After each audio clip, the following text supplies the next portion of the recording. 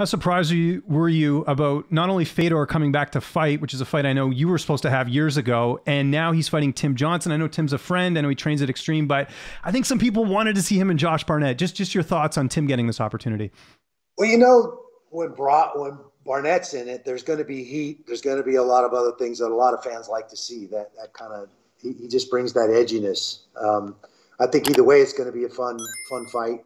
I don't think anybody's going to get tired of watching Fedor and just the stoicism that he brings to the cage. That right hand, you better be ready to deal with that. That'll be an interesting and fun one. Yeah, and I get it. I mean, Josh is an amazing competitor as well, and always brings it. So yeah, it'll be interesting to see how it shakes out. Let's kick it off, jab, cross to the beat, beating you MMA, heat is the main course of the feast. Lynch on sports, the force, he's got his ears to the streets. Uppercutting with knowledge, shaking the brain with breakdowns of the game with that original flow. Head kicks with the pros, picks up the fights or anything in the mix.